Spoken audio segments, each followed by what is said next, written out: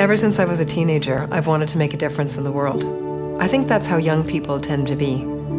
My name is Kathryn Rowan, and I'm Vice President of Human Resources for Zone Americas at Nestle. My job is helping people reach their potential, finding that sweet spot between personal achievement and business achievement. At Nestle, we believe that communities cannot thrive if they don't offer a future for younger generations. Our ambition is to support young people to develop their skills so that they can find jobs or create their own businesses. The Global Alliance for Youth was launched in January 2019 at the World Economic Forum.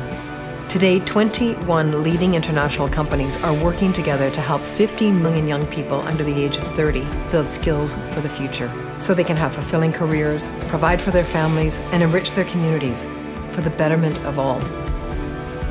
Where Mercer has added value is by helping us understand trends and giving us in-depth insights into the workforce for the future.